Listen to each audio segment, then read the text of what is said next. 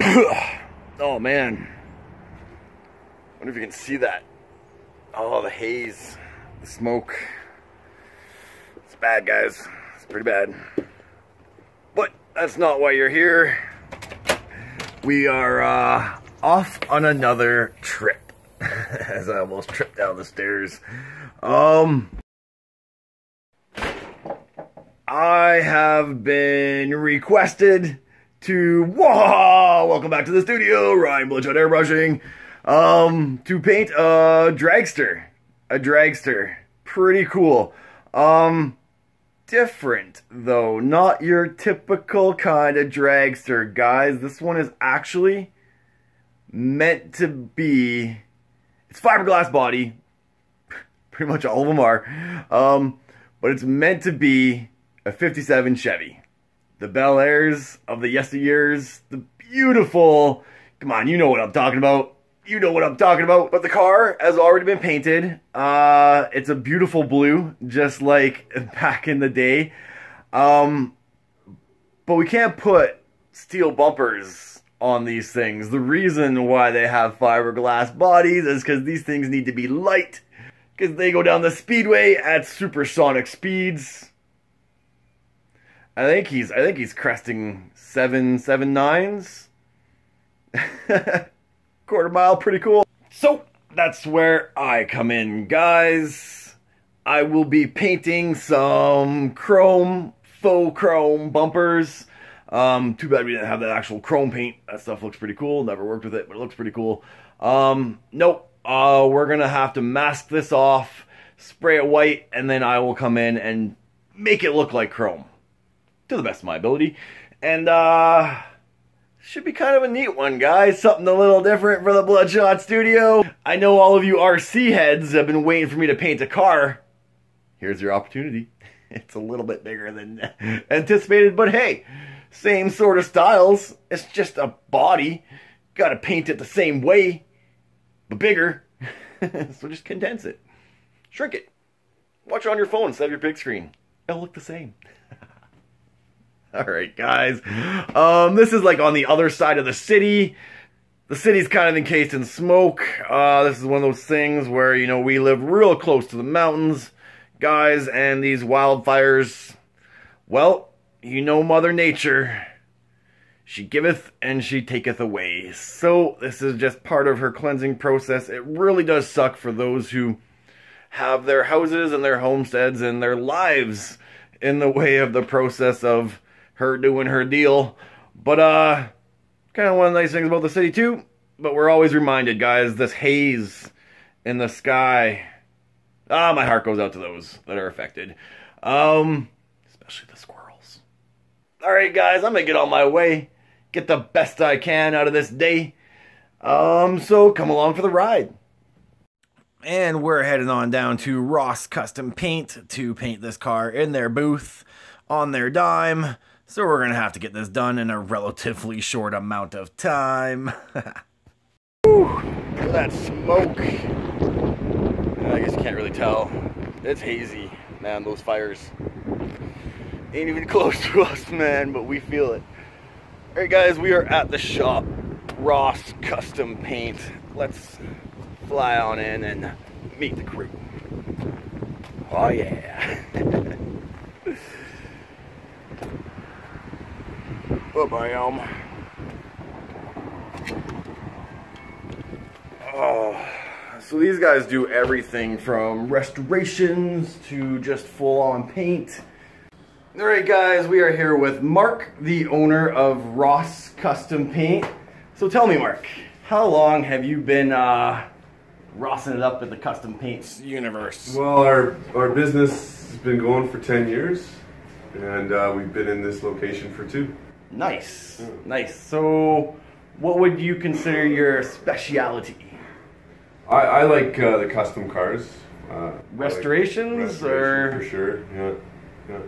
Paying your bills though?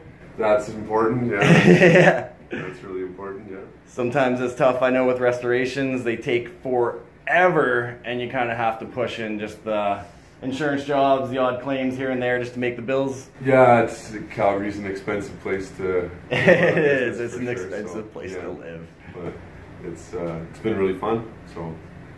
So tell me about this car that we're working on today. The whole paint system I know has changed. Urethanes are kind of gone out the door for, well, safety reasons they say. But what do you think of the whole waterborne system? You like working with it? To be honest, when I first started, I was really I didn't like it at all. It was really hard to get used to, but now I wouldn't. I love it. I wouldn't go back to the old way. I think it's a lot more user friendly than the old solvents were. So I believe that too. I've noticed though the metallics, they just don't seem to hold up the same as the urethanes. Do you find that? The old ones. Yeah. Before they put the VOC laws in, the old old RM, old DuPonts and Glazrit they were all a lot different. They were hotter solvents and different pearls. The waters now replicate or are able to do the colors that the old solvents could do. The new VOC, low VOC solvents I don't find are very good. The metallics and pearls are a lot different. Yeah, I've noticed that too. Yeah. But we do what we can. So today we're painting a race car? 57 Chevy race car, yeah. Pretty crazy, dude. What color are we doing it? It's Robin's Egg Blue. And then I'm gonna come in and splash some chrome. So we'll mask it all up today, and then I'll get Mark here to spray some white, and I'll come back in the morning and we'll knock out some chrome. Cool. Where can people find you? Calgary, Alberta, 4451 61st Avenue Southeast. Social media? Yeah, Facebook, Ross Custom Paint, Instagram as well. Cool, guys. Yeah. Check it out, check him out, and we're gonna get to doing some work. All right. Lots of neat little things in the shop here, guys. It's all about restorations, custom paint, lunchroom. And look at some of the whips they got in here, guys. Check it out. Oh yeah, that's gonna be a nice one when that's done. Looks a little familiar. Oh man, look what they got up there. Yeah. Some beautiful whips, guys. Beautiful rides.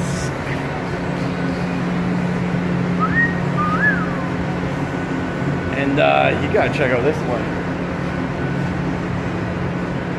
Let me flip you around. Check it out. Signed by the man himself. Oh yeah. Priceless. And here we are, guys, in the booth. Check it out. Front grille, rear bumper, and we got some side flares to do as well. Guys, it's crazy hot. It's like plus 30 here in town. I want to get to work. Check it out. Alright, first things first, guys, the reference. And this is what the customer brought me. This is another dragster that's been painted pretty much the same. I think the grill was a little bit spaced apart too wide, but I did like what they did with the headlights, so we're going to play with that.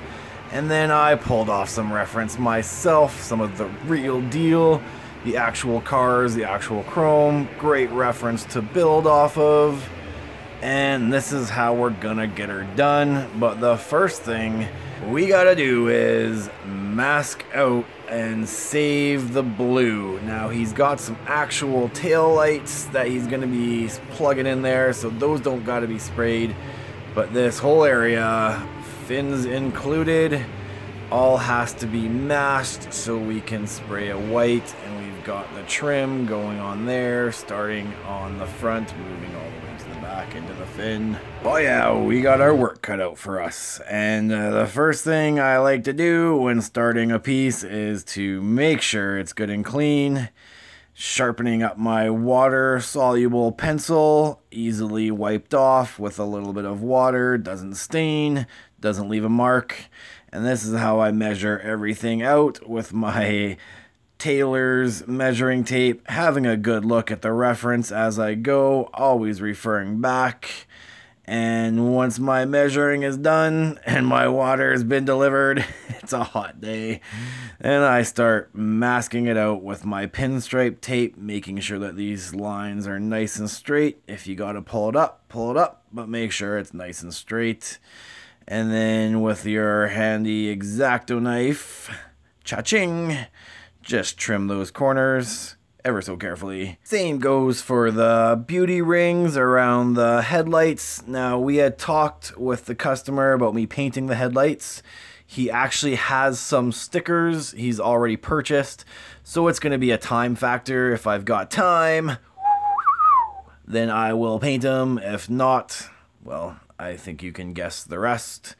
I have a limited amount of time in the booth here, so we will have to see how she goes, because nobody knows.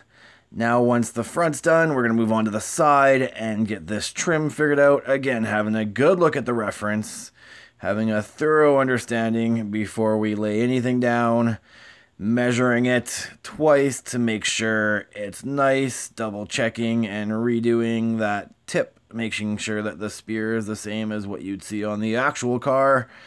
And then a little bit of masking tape around the pinstripe tape just to hold everything down, making sure nothing slides. And some sharpening techniques for the water-soluble pencils. This will come in handy momentarily, but for now, let's move everything off the car and mask up this puppy. One of the things I like to do is I'll put the paper onto the car and lay the tape on there and then move the paper to where I need to put it. Sometimes it's easier just using a nice long flat surface to lay that tape on the edge of that paper rather than just trying to put it exactly where you want it. And just filling any remainder areas with that double wide tape. And now onto the rear. And we're just going to do this in photos. I didn't want to film the whole thing. It was too much to film. It really is just repeat what we did on the grill. You measure, you pinstripe tape, you masking tape, and then you mask it with the paper. And then we get good old Mark to start laying down some paint. And I think that's where we're going to wrap up this video, guys. I'm going to let Mark do his thing. I'm going to let this paint dry. And we will come in for video number 2. And we'll start doing the grill and the tail fin. And lastly, we'll tackle the chrome. And a big shout out to Mark from Ross Custom Paints for allowing me to come into his shop, use his booth, use his time to get this job done. Thank you, my friend. And for those of you looking for uniforms for the BloodShot Army, hit the link in the description for the Spreadshirt page and soldier on down and show your support. And don't forget, guys, we've got more airbrushing beginner series, airbrushing hacks, and plenty of tutorials. Share and tell the world the BloodShot Army is here to spray. Cheers.